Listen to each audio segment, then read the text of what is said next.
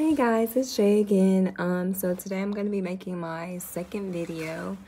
And I know in the first video I had said I was talking about me being married and going through a separation, which is something that I am going through.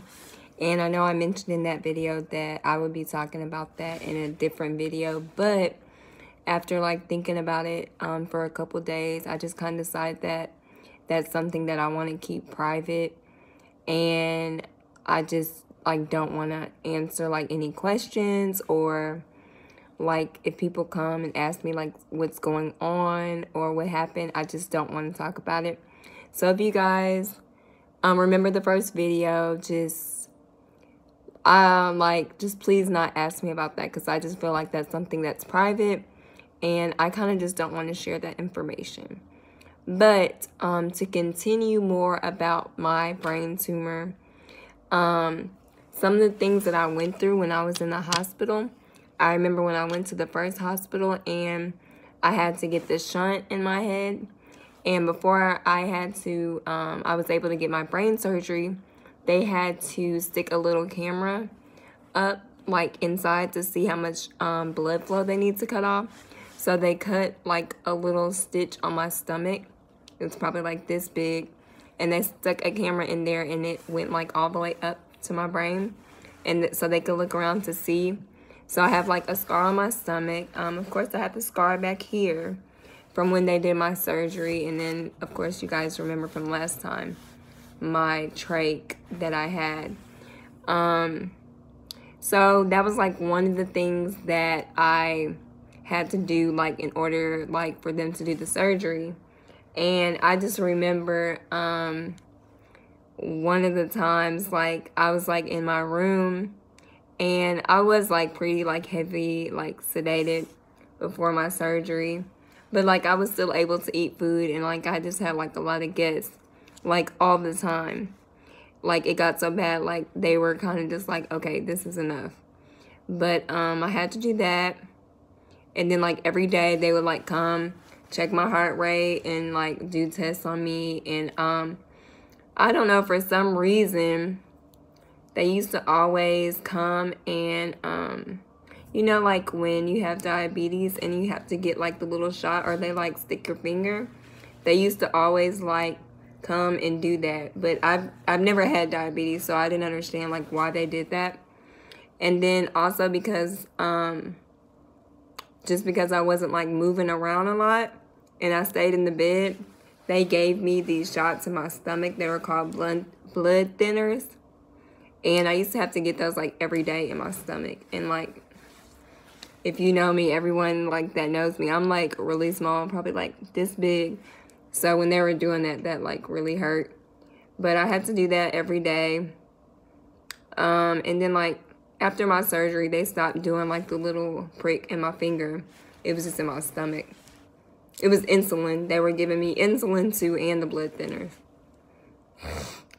I remember just always just having so many people come. And I remember the day of my surgery, I was so scared. I was so scared. The night before, I got to have one last meal, and my last meal was Mickey's Soul Food. That's my favorite place to go. So instead of getting my usual, what I always get is the smothered hamburger patty, I decided to get baked chicken, and I think I got cabbage and greens and macaroni.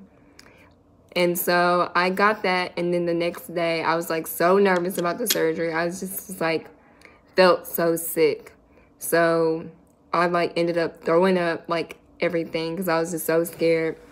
And I remember being rolled to the OR, and I remember the last thing I saw was my wife and my mom, and my mom was freaking out. So she was crying, and she made me start crying, and I was just okay, I can't do this right now. And so they put me in the room. They were trying to make me laugh, to get me to calm down. And I just remember them telling me just to count down backwards from 10. And they were when you get to 1, you're going to be asleep.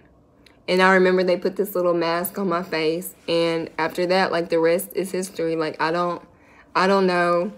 But my wife told me that my surgery was probably like about 6 or 7 hours. And she just said it was just like a long time. It just seemed like forever. And I don't know, like, after my surgery, like I said, I had got the trach and everything.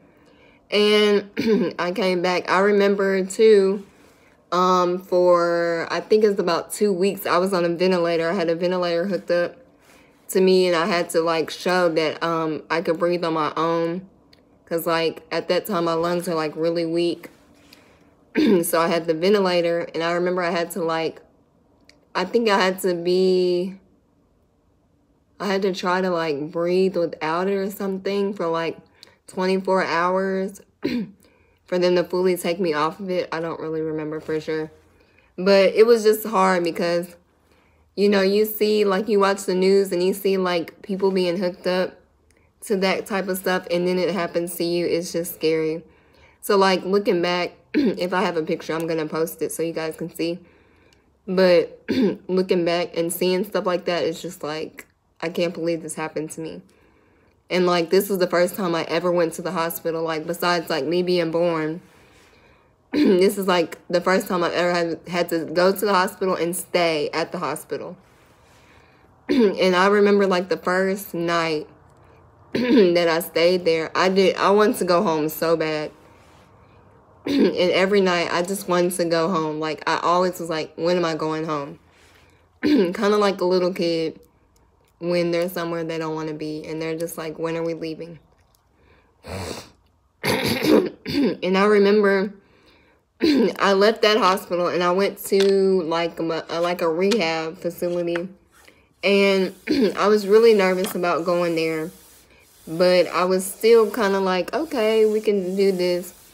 And, like, after a month of, like, being there, I was just, like, so ready to go home. And every week they would come and they would give me, like, a weekly checkup and say, like, how I'm progressing or what are things that I need to work on. And it was hard because when I was at the rehab place, I had ended up getting pneumonia. And I already had pneumonia, like, in the beginning when I first came to the hospital. But I had pneumonia, and then I still had my trach. So I would, like, I think I got an infection there one time. But it was just hard because I was, like, ready to go. And then they would do little stuff there. Like, it would be days, like, I think it was, like, on Fridays, I want to say. Sometimes they would bring, like, zoo animals up there, or they would bring, like, dogs up there just to, like, cheer the patients up. And then it was just, like, different because, like, when I would go for, like, my physical therapy and seeing other patients, like, rehabbing and getting better, like, sometimes I was just thinking, like, oh, my gosh, like, I'm really blessed because some of them had, like, they've gone through something worse than what I was going through. So I was just kind of like, okay, well, you know, you got to get through this. And in the beginning, it was hard because I was still recovering from the surgery. So, like, sometimes I would do therapy and I would literally, like, just black out in the middle of therapy. But then I would only black out for, like, 10 seconds. And I would wake up. And I remember one time this happened and my therapist was, like, calling my name. And I just, like, opened my eyes. But I was laughing because, like, I didn't even know what was going on. And she was like, you know, you just blacked out, right? And I was kind of like, no. And, like, that happened, like, a lot of times when I first got there. And then, like, I was on, like, a lot of different medicines. And for the longest, we didn't know, like, why. And then eventually we figured it out that, like, some of the medicines were affecting me. So I had to end up, like, taking some, like, getting taken off of some of those medicines. But it was just a crazy stay. But I met a lot of cool people while I was there. And I'm actually, on my next video, I'm going to reveal to you guys something that I'm going to do that I've, like, never done before. And it's something to do with, like, my brain condition. And it's something I've been wanting to try, but I've just been like really nervous. And like before I had this surgery, I was like a really outgoing person, but after this, I'm more like a quiet person and kind of like stay to myself. So in my next video, when I tell you guys about like my experience that I'm getting ready to have, I think that a lot of you guys will be inspired by it, because I feel like I have this good feeling that it's going to be something good. It's going to be something I'm going to start doing like every month. So just stay tuned for the next video. And if you guys have any questions, just like write them in the comment section, or you can find me on Facebook. My Facebook is Renee Broussard, and my Instagram is Slim SLIM_goddess_. And if you have any questions, just you can write me on any of those, or even here. I check this all the time. But I'm just gonna end this video right here, and then I'm really excited about making the next video, and I hope you guys will watch it.